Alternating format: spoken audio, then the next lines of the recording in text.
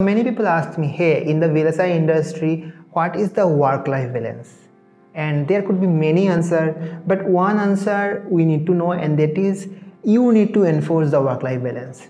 But there is one strategy and which is totally dependent on you. It's not dependent on your manager, on your team, on your company, and that is to manage your own time. And how we can do that thing, and that is by following the yoga. And yoga never ever mean the only stretching or holding your breath. Yoga is a very complex thing, and inside yoga we have the stretching part, pranayama, meditation, and many things which probably I also don't know. But especially these three things decide about your mental hygiene. If your mind is in correct position, you can handle the 8 hours of work inside 5 to 6 hours.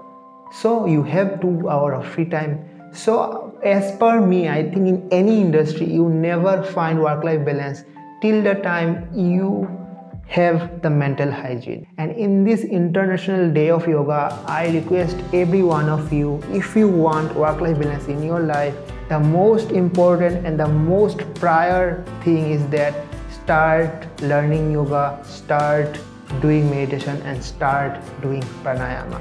You can learn it from YouTube for sure, but hey, the yoga, the meditation, the pranayama, those things required a commitment. And how you'll get the commitment? If you have a group. And I'll suggest you what I did in 7 years back, and that is doing a paid workshop by the organization named The Art of Living. You can check out the description for all the details. And hey, it's not a sponsored video because they need nobody to sponsor their course, because their courses are just amazing.